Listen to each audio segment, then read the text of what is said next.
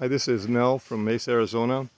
I'm here at Dr. Al's house, and he has a couple of different Jaboticaba trees. As you can see, this one is covered with fruit on this tree here.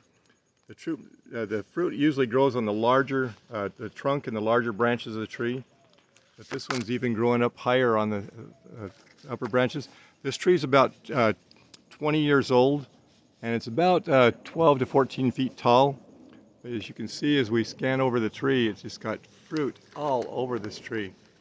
And today is the first day that I've ever tasted Jaboticaba fruit, so I'm going to pick one here.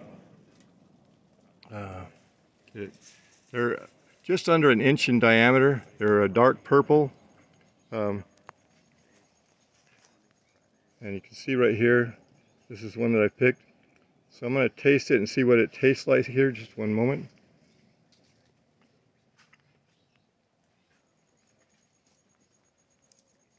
Now, you usually don't eat the skin.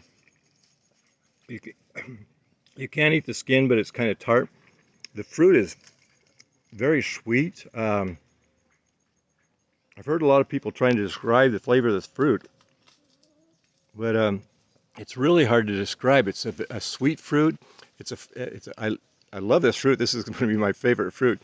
I've got 9 different varieties of Jaboticaba trees growing at my house, but they haven't started fruiting yet.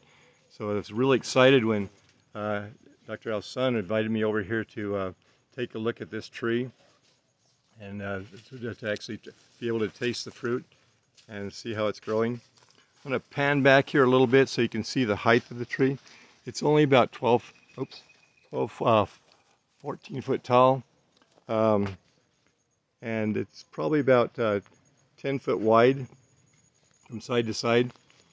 If you have any questions or anything like that about Jaboticaba or any other tropical trees, you can put them in the comments.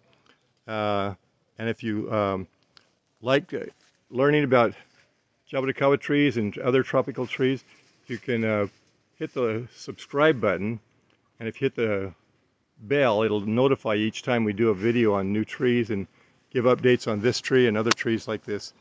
So again, thank you for watching. My name is Mel. Have a great day.